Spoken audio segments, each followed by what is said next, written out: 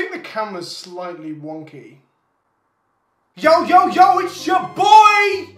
PleasantKenobi! Rise up, gamer nerds.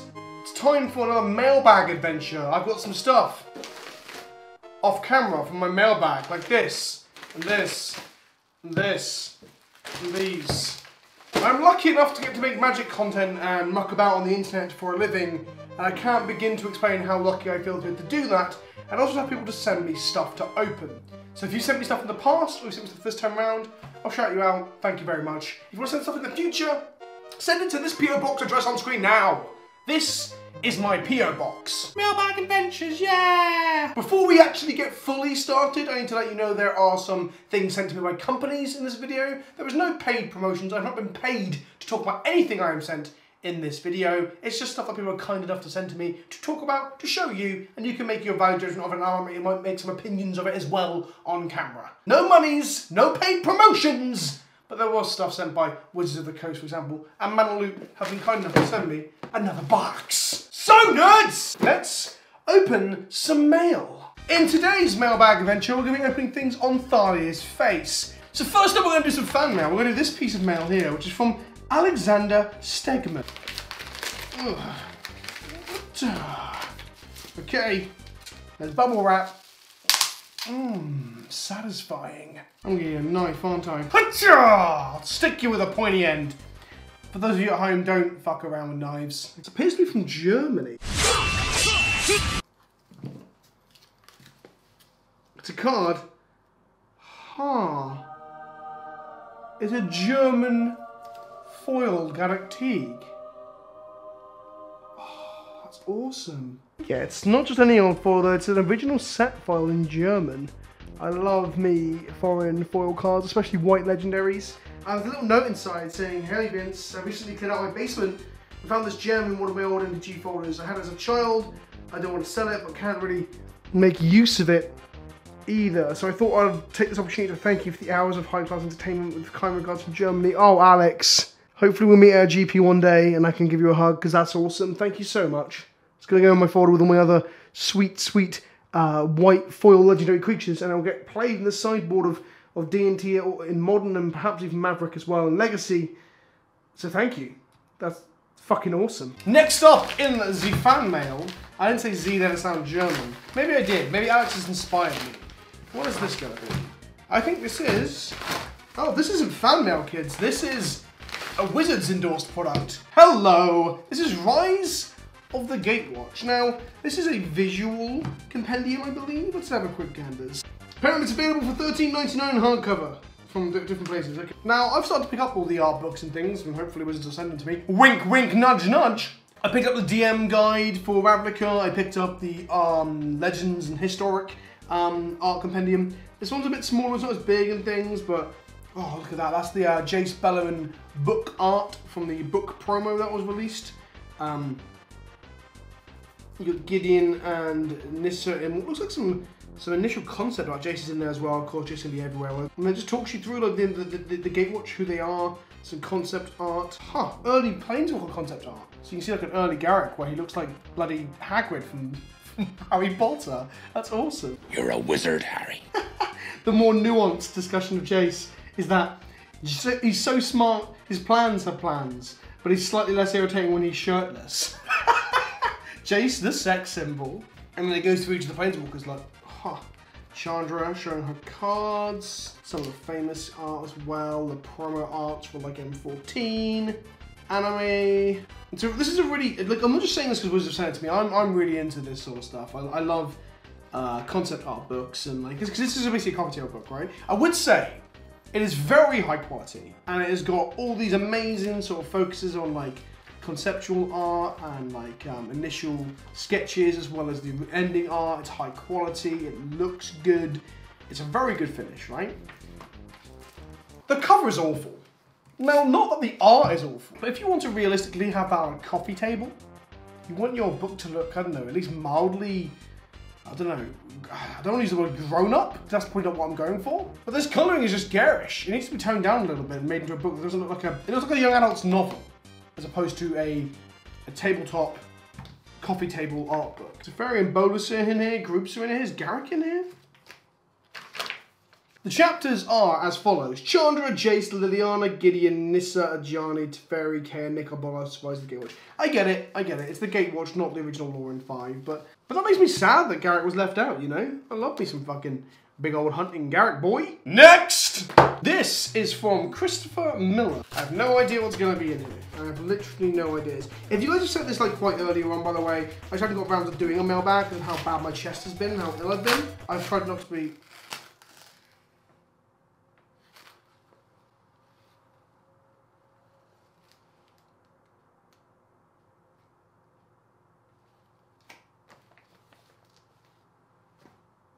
Okay, that's dust. Okay, so I thought at first I was like a dust bomb or some shit. It's not a dust bomb. It's the padding in the envelope appears to have just gone weird. Maybe transit, maybe heat, maybe warmth. Who the fuck knows? However, what was in there is this stuff. Huh. A Magic the Gathering coaster. That's cool. And some beer coasters, all sorts of craft beers. Naked River Brewing Company. Odd Story Brewing Company, I don't know what these companies are. Huston Smith, these companies I should know, these are like American famous like IPAs or something. Drink local beers, this coaster says. But yeah, a magic themed one, and a letter. Dear Vince, also known as PleasantKenobi on the internet. I've been watching your videos since the Horse Tribal after M19 came out, and I've enjoyed watching you find all the success that you have. Case in point, Channel 5 will sending you back to the US despite the clear national security risk that you are. It's not a security risk to be sexy! I don't get to travel for magic events very much, because I'm stuck in the Southeast GPs, Memphis, Atlanta, and other bastions of barbecue and fried chicken. Thus, when you announced that you were attending GP Atlanta, which I didn't actually end up going to, it's kind of awkward. I got really excited. I live in Chattanooga, TN, the city nearest to Atlanta, about a 2-hour drive, so not very far, and I'm excited to meet you. Oh, I'm sorry, don't hate me. This envelope contains neither glitter nor magic. Instead, I'm sharing with you my favourite hobby of mine, coasters. I enjoy picking up coasters at breweries and bars and go to attend, and they're nice reminders of good drinks and good travels. Here are some coasters from some of my favourite breweries. Oh, that's really cool.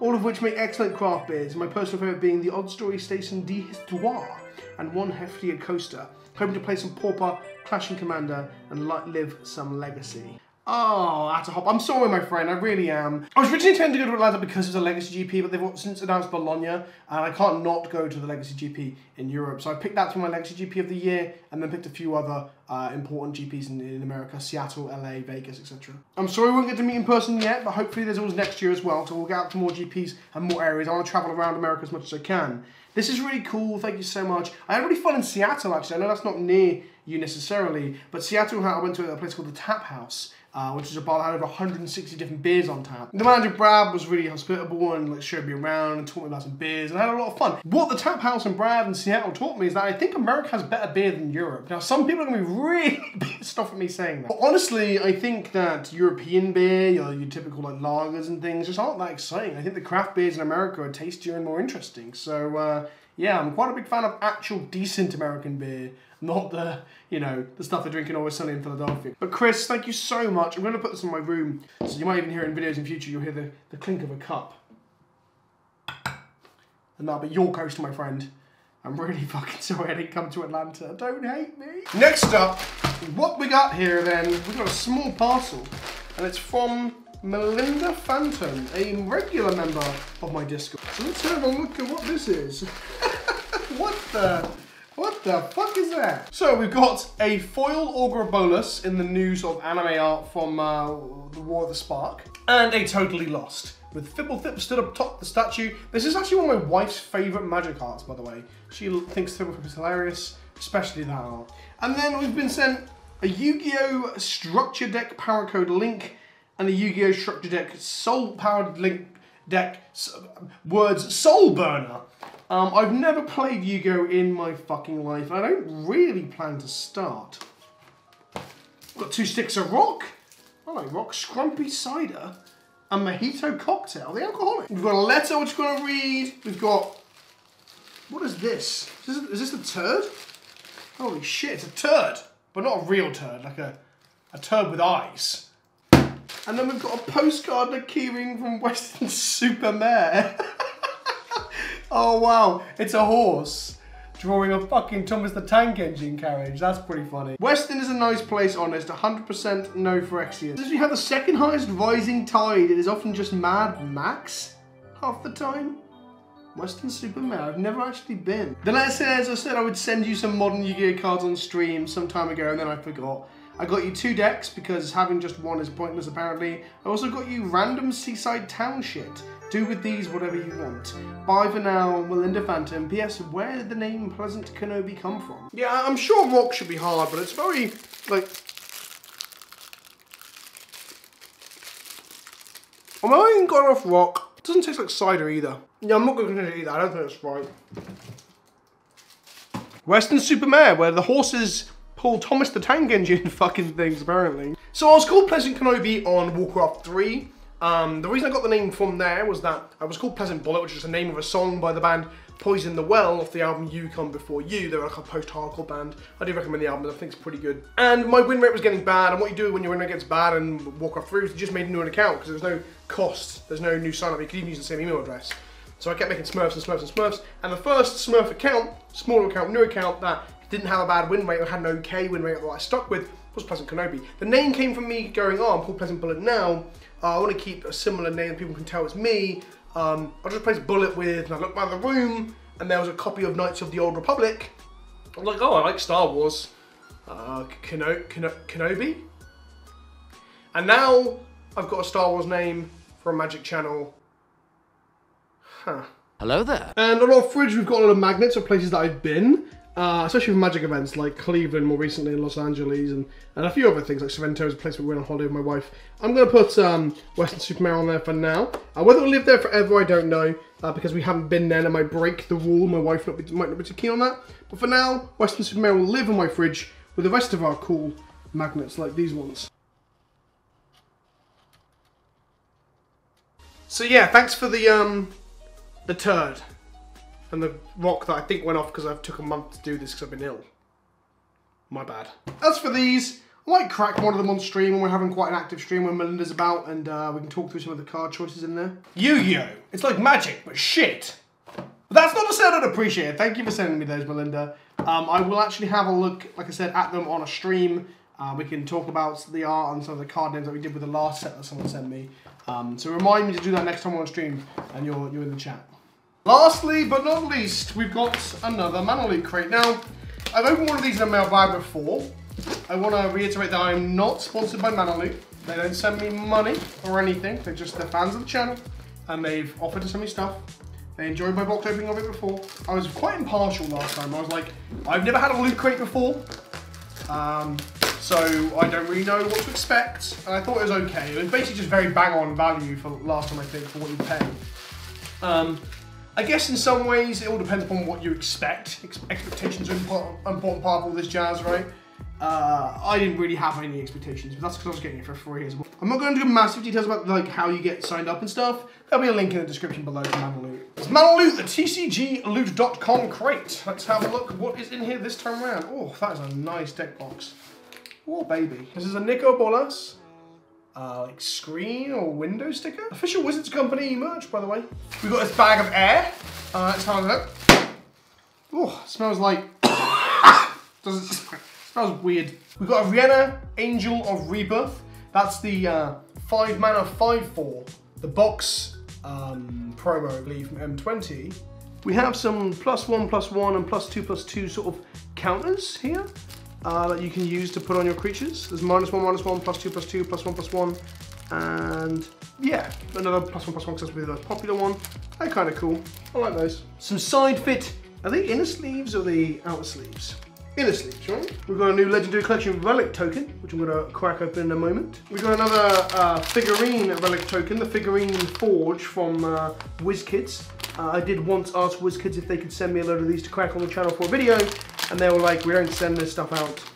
So I was like, fine, whatever. We got a D20 spin down, a pretty standard one with the normal Magic logo on there. I think it might be an M20. Maybe from one of the intro packs, I guess, is where that's from. If you know where that's from, put it in the comment section below. I'm not 100% sure. 2 packs of M20 and a pack of War of the Spark as well. I'm gonna crack those in a moment. Ooh, we've got some sort of cool woodwork life counter thing. Let's get a zoom and a res change on that. Zoom and a res change? This isn't fucking Blade Runner. What am I talking about? This is the one showing promise. This is the security camera at the underwear store. Rotate us 75 degrees around the vertical, please. Freeze there. Pretty cool. So you start on 40. It's a bit rough on the edges, but I guess once you get like it eased up, yeah, there you go, 47, 46, 45. Huh. Monolith, like a laser etched curve on the back, bolus horns and sort of a, yeah, nickel bolas motif for the front. That's pretty cool. It's in KMC Hypermats. If I'm honest, these are the sleeves that I actually like to use. I use these a lot for my Legacy and my Commander and my Canadian Highlander decks. This is a deck box that actually, when I was at the Professors, I was looking at like deck boxes for an XTDH deck. This was a deck box that when he showed me some samples of deck boxes that he likes, this is the one that I was like, huh, I like this. So I'm quite a big fan of the Saturn, the Ultra Pro Saturn. I've already got one for one of my Commander decks already. I've got another one lined up for my second, and I was going to get a third one for my third. So there you go. That's going to be my third deck box, maybe for Krenko or Perfoss, whichever one ends up leading the charge, as it were. So no, it's not bad, is it, really? So you tell me in the comment section below. I want you guys to go down in the comment section now and say to me, do you think this stuff is worth the price of Mando? So this is around $32, $32.95 I think it is. The issue I'm seeing here, for example, is that there isn't 100 sleeves. There's 100 inner fits and there's 80 outer fits. So I couldn't even get this for the month and sleeve up my new EDH deck, for example. So it sort of leaves you there. But as a draft kit, I mean, you're getting boosters. Of course, you're not drafting with these boosters, but you're getting boosters and other bits as well. But you're getting your draft stuff that you might need as well. And a deck box that, this is £10 in the UK. So I don't think this is terrible value, especially if you're getting bespoke and unique stuff. It depends on how much value you hold on like interesting trinkets, I guess. But what I would like to know, because again, I'm relatively impartial. I don't have loot crates. I'm quite lucky enough to get this stuff sent to me for free. But do you feel that if you paid $30 for this, would you feel that was good? I want to know. Tell me in the comment section below. Let's open up some bits and bobs. What we got in here then? What do we get? Oh, we got a goblin. Ah, that's wicked. I really like these little creature forge things. Like, this is goblin. It's a 1/1 goblin. Look at that cool little dude. With a skull on his head, and he's just being a gobbo. He's just gobbling around. What a absolute lad. I'll probably get to play with him in D&D at some point in the future. And then next up we've got these. So these ones have like legendary creatures in them, and they have like, they're like basically life total counters or like token counters. I've got one of these because a fan gave me a Khan one. We've got a Bruna Light of Alabaster. So in many ways this is like redundancy for this wooden piece that we got in the box as well, because this does a very similar function. I use a Khan one right now when I'm playing Commander to give myself a life total, and they're very smooth and they're very easy to use, as you can see. Obviously you don't use a Comp REL. You wouldn't use this like for like a Legacy or a Modern event or whatever, or an MTQ or PTQ, or whatever the fuck they call them these days. I mean, it's shiny, it's foil, it's got the official art on it, and it's very smooth. And there's also an extra dial up here for like Commander attacks or Commander damage. It even goes up to 21 to specifically be Commander damage. Can you see that? Oh, I'm feeling 21 today. That is my age. Then we've got some booster packs. So let's start with War of the Spark. Come on, good on War of the Spark. I need some Khan the Great Creators so I can play them in Legacy at Birmingham. Otherwise I'm going to have to go buy some from vendors. Let's have a look. What do we get? We got Pachow, Ignite the Beacon. That is unfortunate to say the least. And we got a Kea Ghost Assassin. We've got Ignite the Beacon and a Kea Ghost Assassin. That is not a good booster. Next up, Core Set 2020. Hindsight's 2020. What have we got? Spinning them in my hands. Don't know why. I'm going to go straight to the back here. We've got this cool looking Soldier Token. We've got a Jungle Hollow. We've got a Foil Mountain. Oh, with some rare looking art. And we've got Dread Presence. I mean, whilst it's not a full blown like cha-ching hit, this card could be gas in decks. I've played it in Modern and I've played it in Standard so far. There are videos on my channel. You can go check out Jund Scapeshift when I told you all that Scapeshift was good before LSV proved that it was good with banned Scapeshift. I also played it in the Black-Green Value Town deck, which I think is generally quite good. We just need to wait for Hogat to get fucking banned. Yeah, Dread Presence is probably my favourite card in this set. Oh, and there we go. A money, inverted commas, uncommon. Veil of Summer. I've just quickly looked it up, and this is like $3, and this is $1. So this is actually more valuable than Dread Presence because it's seeing Modern and Legacy play. This card is nuts. If you haven't played with Veil of Summer yet, play it in your Neogak sideboards, play it in your Maverick sideboard. This card is so damn good. And our last pack, the last one we're going to open today actually. We're coming to the end of our mailbag adventure for this time round. A Johnny Sexy Fabio Pridemate, a Forest, and a Drak Shushesh. More of the flavour, a bit of a whiff.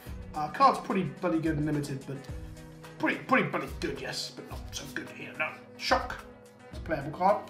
So yeah, let me know what you think. Let me know in the comment section below. Do you think that loot crate is worth it? Thank you for Manaloot to sending it out to me. Thank you to Wizards of the Coast for sending out the art booklet as well. Thank you to Melinda, to Alex, to Chris. If you want to send some stuff out to be featured in a mailbag adventure where I just shout and open shit and talk about stuff and be cool, buddy, then send it to this address. God, I'm awkward today. I'm still coughing a little bit, by the way. If you haven't noticed, my laughter has been wheezy and stuff. I've had a bit of a chest infection. I'm just about getting over it. And now I'm going to go flying to Vegas in a week's time and probably get even more ill. Thank you for watching. I've been Vince, also known as PleasantKenobi on the internet. Ta-ta for now, motherfuckers.